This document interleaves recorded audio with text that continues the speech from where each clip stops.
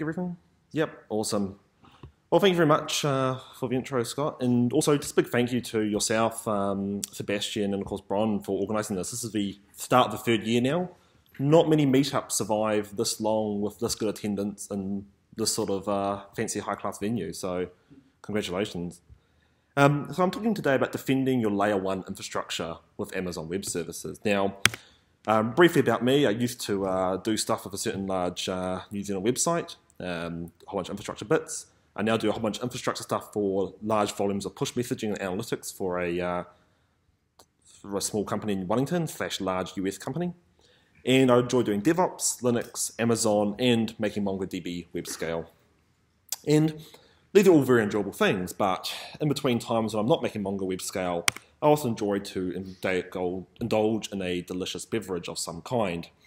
And there's nothing better that complements a delicious beverage than reading the blog of our prophet and master about what latest revolutionary technologies have been brought down to this mortal coil. And I was enjoying this one day, sitting there going, well, actually, maybe there's a problem here because there are people who seek to destroy this beautiful way of life. And I don't mean cyber terrorists. I mean, those guys are sorted. We've got firewalls and Symantec. I'm sure that works. But I do mean these sort of fellows, the people who like to break into your house and steal your delicious beer and your awesome iPad. And so, like most people, I thought about a problem. I was like, well, we better do some stuff about this. And of course, just by an alarm, these things have existed for, 20-odd years. But house alarms are kind of useless because it's like a Nagios alert that says something is broken, and if you're really lucky it says something is broken in room 1. This isn't helpful. I don't know whether that's my cat climbing a curtain or, a guy climbing through a window with a crowbar. This technology is very, very silly. So what I really needed was human to IP, and it turns out there was a thing for this called a video camera. And I brought a whole bunch of these enterprise video cameras that basically record and pump traffic over a network back to a server running a Java agent. And what this software essentially does is give me motion-detected recordings of things that have happened on those cameras. Dumps out a bunch of MP4 files and has some nice app interface.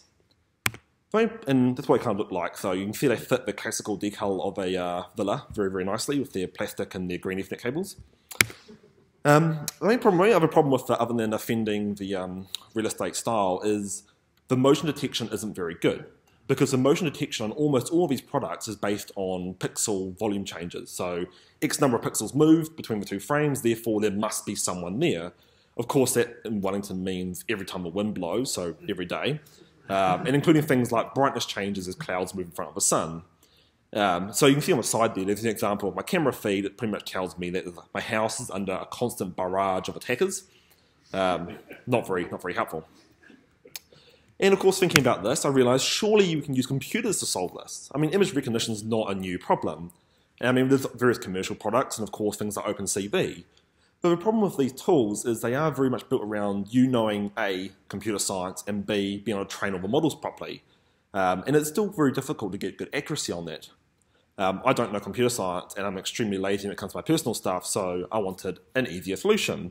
And of course, our lords and masters at Amazon came to the party with a brilliant new product late last year called Amazon Rekognition. And the most important thing to know about this product is, yes, it is spelled for K. There's no idea how much this annoyed me when trying to write code. I have to keep misspelling it all the time. Yeah, very, very frustrating. But the cool thing about it is it detects objects and imagery and provides labels against them. So, elephant on the screen recognizes an animal with an elephant as a mammal. Awesome. That's a dog, so it recognizes again as an animal. Recognizes types of breeds. I don't know how accurate it is. It recognizes a Labrador, Hound, Beagle. But it's kind of a cool concept. But these are quite basic because we're only looking at a single object on a white screen that's very, very simplified and also very clear shots. So what about more complex scenes? So that's a picture of a cat drinking from a water bowl in my house, and it's actually detected that there is a cat, 82% probability. It's also detected there's a bowl at 53% probability. Where you can see it falls down is it can't recognise that that leg belongs to a chair, or that's the bottom of a curtain, or that's a horrible cork floor, but it's able to pick up clear whole objects quite nicely. And it doesn't always work. So this is a cat side on, and although you've got distinctive 4 feet, because there's no leg or head shot, it doesn't actually recognise it's a cat. But it does solve a very interesting philosophical debate, which is it does confirm that if you eat ice cream from a carton, it in fact counts as eating from a bowl. There's a 53% chance that's correct. All right, weirder stuff. So this is a cat that's upside down, so you don't have a clear shot of a cat. It makes it a lot harder to detect. And you'll see here it's actually picked up that there is a person in there, 98% probability. But it's also detected that there is in fact a cat there, 70% probability. That's quite a good rating, despite only having a partial view of the face and 3 paws rather than the usual 4. It has also confirmed that actually 1 cat equals 2 babies, with 52% cat to baby ratio. Which actually probably answers a few things for people about the role of pets in our lives. But it's also gone and said, hey, it's probably a rodent too. So it's it's not perfect. So this is more serious stuff. So this is a footage of my front window. Just one question. Sure. It's more sure that it saw a cat than it saw a mammal? So it reckons it's 70% cat. 56% mammal? Yeah, 56% mammal. I don't quite know how this works sometimes. And like things like pet, like, is there a separate set of rules that detects a pet? Or is it just going glossary term, cat is therefore pet? I'm not really sure how that works. Yeah, it's interesting. So more realistic real situation, that's me strolling down my path towards my house. And the first thing to note is it hasn't detected that I'm there, so obviously that's a problem for me. But it's gone and detected like a million different items it sees in the footage, like different types of vegetation. At one point before I cut the grass, it said there was a jungle. It's actually quite clever what it gets up to. Now, what happens when I get closer is it actually does recognise there's a human there. So it's now 98%, 99% certain that there is in fact a human walking down that path. And that's something I can work with because, although you might look at the house from a distance, at some point if you actually want to infiltrate your layer 1 defences, you have to get close to the house. So a good chance to get that footage. And the other thing I've noticed with Amazon Rekognition is that you do tend to get a very clear-cut human or no human. I've never had like 50% human, I've always had 90+% human or nothing at all. So I was like, well, this is cool. We can pick up multiple items in a scene. It's really good when we've got clear footage, but even with my bad angle camera footage, weather conditions, it's feasible enough to use to process camera footage. So in theory, use my camera, detect all these recordings, pass them for recognition, shove the output in S3, and page for the house operations team that there is a issue going on. So did a really first rough prototype, and this is horrendous. So basically, I used the existing software on a Mac Mini in the house that's running this video recorder, and every time it dropped a file on disk, I would suck that file up with iNotify, dump it to an S3 bucket, and then do a triggered Lambda that would process that file, look for interesting frames, and then shove the output somewhere. But this wasn't particularly good because it was really, really dodgily put together, and the video files that would drop on disk were segments. So it would basically give me, for a 10-second video, I'll get 2-second segments, but I wouldn't know which one's finished to one event and which one's associated to another event. And I missed any metadata in that way because I wasn't integrating with the software. So, I was like, I better build something a little bit nicer, but I actually had a bit of a cursed choice here because I needed somewhere to run a bunch of compute, and it's like, well, what do I use? Because Amazon's got so many things now. I can run it on EC2, like a traditional application, like a VM. I could do it in containers of ECS. I could do it on Beanstalk, or it's like a managed layer on top of EC2. Or I could do this weird Lambda thing. And of course the answer is Lambda, because why else would you use anything else? And if you're not really familiar with Lambda, you really have to talk to Scott here. But essentially, you're provisioning compute, or paying for compute on a 100 millisecond basis, only when you need it to run just the workload that you want. And that means, of course, because there's no servers, it's the best thing ever. In the code, so I was like, right, I'll rub some DevOps on it and apply some Lambda. And what I ended up with is a little Java agent running alongside the recording software on the server that would talk to the web-scale database and the less web-scale Java app, download video recordings, and then post them up into API Gateway, into Lambda, extract out the frames, and party on.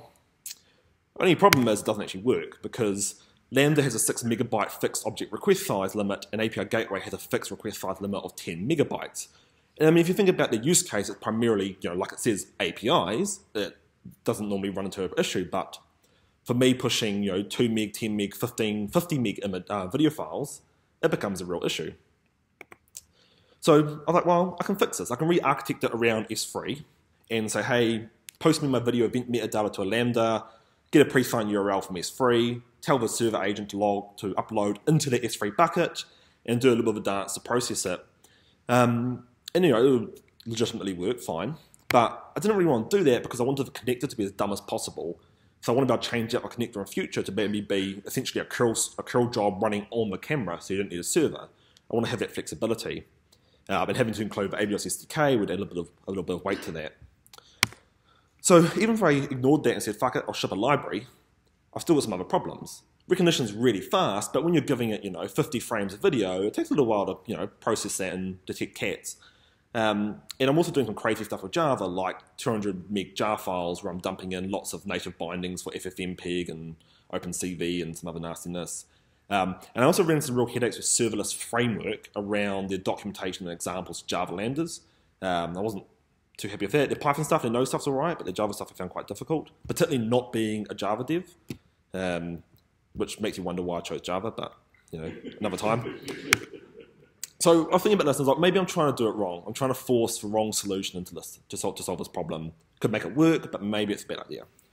So what I really came to, what sort of conclusion I came to was that Lambda is very much like the early stages of infrastructure as service in Amazon. So remember back quite a few years ago now, when you first started moving stuff to Amazon, you didn't have persistent disk, you didn't have network attached storage, you had an object store and ephemeral compute. You had to re-architect your applications to run and get the true benefit of being on that platform. And over time, they padded out with other feature sets to fill in the gap so that you could go, this app requires NFS, well, here you go. This app requires attached storage, here you go. I still feel like Lambda is a little bit like that. If you architect properly for Lambda from day one, it's awesome. But if you do what I did, which is write a terrible Java app and then try and fit it into Lambda, you're going to suffer. So it's sort of like, an educational process for myself. So I was like, okay, I don't know what I'm doing with Java and Lambdas, so let's go back to traditional architecture, running some compute on EC2. But it's not all lost. I can still adopt the awesome glory of Lambda because I'm using my traditional core architecture of running on compute, but then feeding the events into S3, and I can do have Lambdas do all my event-based outputs from the S3 bucket. So drop in a video with metadata associated with it, and have Lambda generate a push message to my phone. In fact, I could take it a bit further and have things like DynamoDB and store all the events in DynamoDB, trigger Lambdas from that to do push messaging and S3 downloads for the applications. So there's some really cool use cases there, and it's not necessarily I have to go full in with Lambda if it doesn't really fit my use case. I can actually mix and match the best technology for the job. So Lambda's still awesome, still love it. I just couldn't really fit it for this particular use case. And ECS is kind of a nice in between if you've got a workload that's just a little bit too poorly coded, like mine, for Lambda, but you don't run traditional EC2 compute. You can chuck it in a Docker container and run on ECS to get the auto-scaling speed and to get the cost savings that you really want. So, cool story, bro. Does this actually work? Well, can Rekognition actually be used for your home securely? And you can. So, on one side, you've got the full list of the usual day-to-day alerts, and the other side is after I ran it through the processing. And you can see there's me leaving the house, and then there's me coming back. And all the day-to-day noise has been excluded, which is quite handy when you actually want to go back in time and see what's been happening around my house. So that's just a labeling feature. So I thought about more. What about facial recognition? Can I detect who is encroaching my house and looking around the place? But the problem I had is the footage angles on these security cameras isn't really good enough for a clear facial shot many times. It's probably enough to do a police lineup, but not enough to go, I can analyze their face in details. Maybe when we get 4K, 8K cameras, then it'll be a different story. To give an example though, it is quite clever. If you do get a good shot, it will recognise generally your gender, your age, range. Oh, age range is pretty terrible. I'm not quite that haggard. Yeah, thanks, Will. So yeah, it's reasonably cool. And that age range is a brand new feature they added in the other day. But it's also a bit of weirdness here because it's also circled my cat. But also interestingly, that's not my cat's face. It's recognised that the ear of my cat is actually a face. So my cat's ear is a 20 to 38-year-old male, and is 50% happy. So there's obviously a couple little quirks there to still be worked out. Probably, I'm guessing it matches like a smile in some way that thinks it's a face from there. And like I suspected, it doesn't really work for strolling down the path. You just don't have enough clear footage of a face in a still enough frame yet. You know, a couple of generations of tech, it'll probably be a solved problem. Also, interestingly, it won't handle adult material or hate material. And before you go, oh yeah, Jeffrey, you just want to feed in your albino monkey porn collection and analyze it and sort it, aside from that, it's actually got legitimate annoyances in the real world, because if you're working on things like social media or forums or that sort of stuff, you can't analyze things like avatar images to look for inappropriate content. The system just ignores it and just doesn't tell you anything about it. So even if it just said, nudity true, that would be really valuable, but it doesn't do that yet, which is a little bit annoying. So surely this costs a fortune. I mean, I'm pouring tons of video frames into this compute service. It's, I think, very reasonably priced. It's $1 US per 1,000 images. Of course, with the volumes I'm doing, that will add up quite quickly. So I'm using a few tricks. I'm grabbing 1 frame a second, because you're not going to run past my house in like 10 milliseconds. We don't keep processing a video after we first detect a human. If it's 2 minutes of a human setting a TV, I only need the first match. And I linked it to my alarm system, so when I arm the alarm, it arms the AI and starts processing, and when I disarm it, it doesn't bother, it just files it to storage. So that's my personal bill. It's a mind-blowing $31. You can see my half-month spend is $2.45 for Rekognition, which is pretty awesome when you think about how I'm abusing it. I don't think they ever intended for someone to pour a video for it. And it's actually really cheap when you think about like commercial AI solutions for this sort of stuff. I mean, Alphabet/Google/whatever they're called tomorrow has a service called Nest, and they can process your video footage for about $100 US a month, which is a big difference to $2.45. Naturally, their app is probably much more sophisticated than mine. I've got an exciting iOS app that at the moment just loads an image, and that's it. Very high quality. So if you too enjoy running really bad Java software to trust your home security, you're welcome to check it out and download some links, and I'll post these out afterwards. If you also find Lambda and AI recognition stuff really interesting, a friend of mine did a really cool post where he's using Amazon Lambda and OpenCV within the Lambda itself to analyze his flatmate's cat attacking the mice in the cage and detecting when those events occur. It's quite a cool post. You should definitely check it out.